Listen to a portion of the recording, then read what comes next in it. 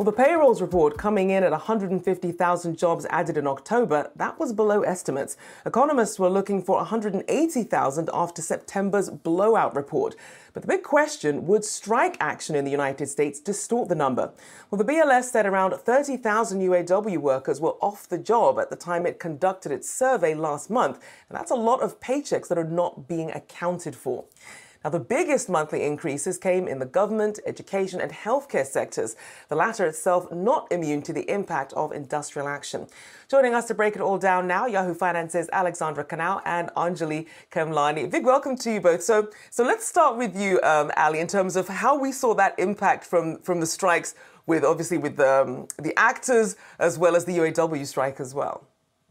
Yeah, both of those strikes registering a hit to the monthly jobs report in October. And I want to start with autos because that was the more significant of the two. According to that BLS data, employment in manufacturing increased by 35,000 in October, reflecting a decline of 33,000 jobs in motor vehicles and parts, quote, that was largely due to strike activity. This was the first time that the auto strike impact had been felt in any of the monthly jobs reports, and it's likely that we will see that continue the longer the strikes go on. There have been positive signs that we could see an end to this strike after General Motors reached a tentative agreement with the UAW union earlier this week, joining Ford and Stellantis. The union's GM National Committee will vote Friday, today, on whether to send the tentative deal to its membership. And then if we go from Detroit to Hollywood, employment in motion picture and sound recording industries decreased by another 5,000 as Hollywood actors remain firmly on the picket lines following the conclusion of the actor strike last month. Now, employment in those industries fell by 7,000 in September and 17,000 in August. And since May, which is when the writer strike first began, employment in those industries has declined by 44,000. Now, the actors union SAG-AFTRA is continuing its negotiations with studios. It does seem possible that we could see an agreement reached by this weekend, maybe even next week. Still TBD on that front. But all in, strikes have cost the U.S. economy more than 75,000 jobs so far this year. And with both of those strikes still ongoing, it's likely that there's more pain to come. Indeed, because I know we were wondering how this was going to start showing up in the jobs report, perhaps if not this one, as they were mentioning in terms of when it was calculated, what we'll see show up perhaps in the next jobs report. Anjalee, I want to turn to you because when we look at the job gains that we saw in healthcare, strong number here, 58,000 new jobs. But talk about the strike action versus what we also saw with the jobs growth.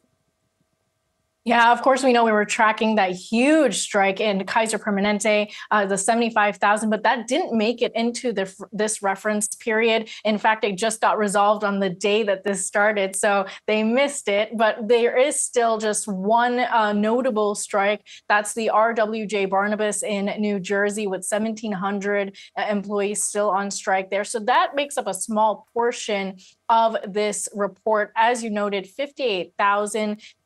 Really a large number, but not something that is particularly surprising, even with the pressures of the strikes, of the ongoing demands of healthcare systems, the pressures they face from pricing, from inflation, and not being able to, like in other industries, raise prices accordingly, being at the sort of the behest of insurance and payers. They aren't able to make it all up and make it whole. So that's been the problem.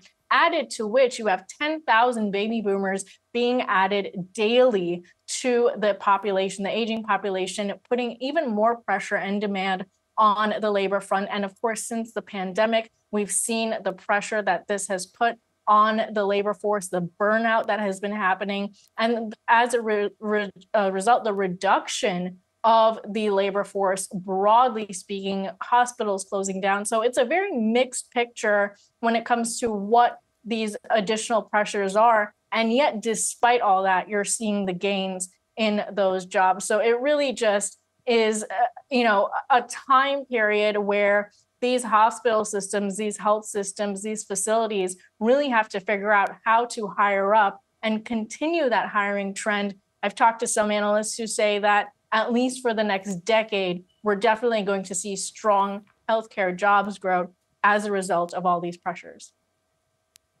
Indeed, I know that issue of the demographic shifts not being reported on enough, so I'm glad you brought that up. Appreciate both of you breaking that down for us, Anjalee and Ali. Thanks so much.